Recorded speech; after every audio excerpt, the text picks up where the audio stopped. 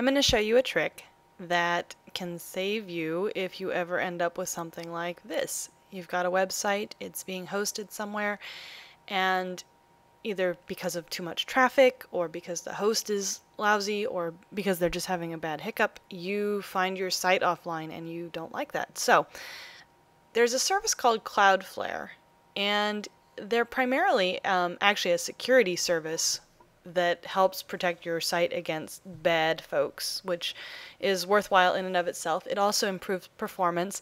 There's all kinds of useful things. If you go to cloudflare.com, you can see it. You can sign up. They have a free account, and the free account is excellent. Oh, it looks like when I do that, I go to my website dashboard. But if you go to the cloudflare.com, you'll be able to see more about the plans. But in any case, signing up for the free account is good enough for what we're doing here. So let me show you. The problem with something like this is you have no control over the server that your site is on. You know, if it goes down, you are pretty much you're not going to be able to do anything to make it go back up if it's an issue with the host. And so the temptation would be to switch to another host, but the problem that we've traditionally had is that when you switch to another host, it can take up to 48 hours for those changes to take place. So if you've got stuff for sale, you might be losing sales. If you've got, and plus it just plain looks unprofessional to have your site down. And so you don't want that to take any longer than absolutely necessary. So this trick will help you do it faster. I need to say, before you can do this trick, you have to already be set up on CloudFlare. There's no reason not to set up on CloudFlare that I'm aware of. So you'll just want to make sure that the website that you're looking at, any website that's important to you is listed here, and you've got it set up.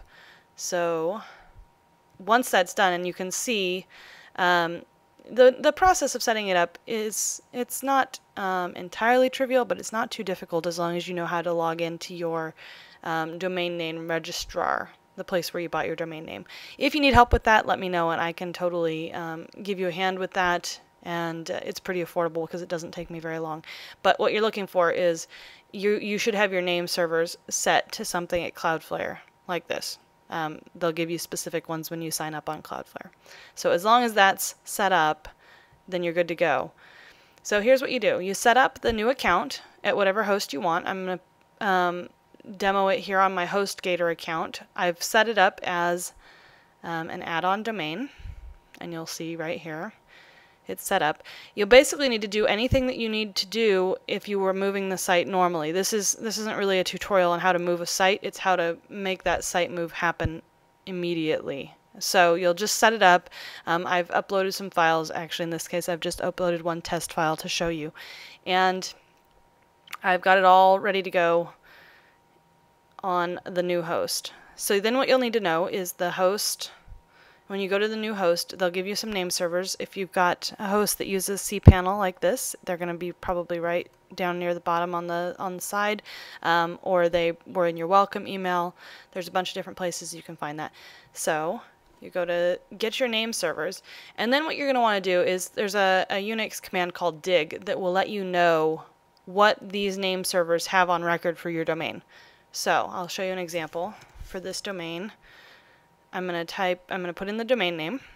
I'm going to say I want the network address, the A record, and I'm going to say this target DNS server, because right now it's using different DNS servers. It's pointing at a different host altogether. So I'm going to put in this to find out where HostGator is actually routing that traffic.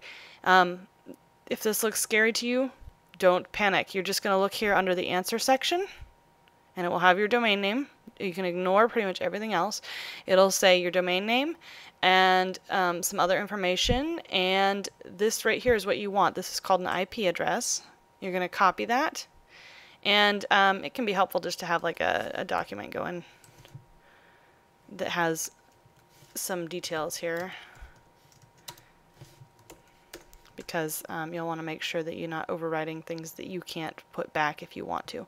So then you'll go into CloudFlare, you'll go to the DNS settings, and you'll see what's currently on file. Now right now, this is the host that's having problems.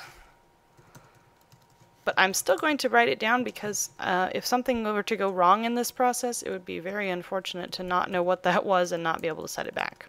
Of course, I could do the same process of looking it up with the dig and that kind of thing, but it's easier just to save it while we have it. Okay, so I'm just going to save this, and I'm going to do it for every domain that points to that IP address, or for every record, I should say.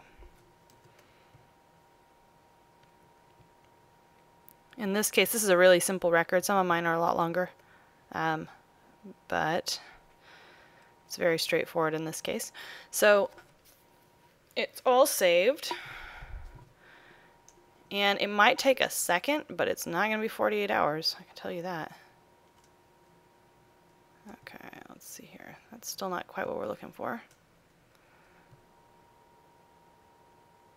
Okay, and that's what we are looking for. The test worked, and we should be good to go. So instead of taking 2 days to switch over, it took a couple minutes.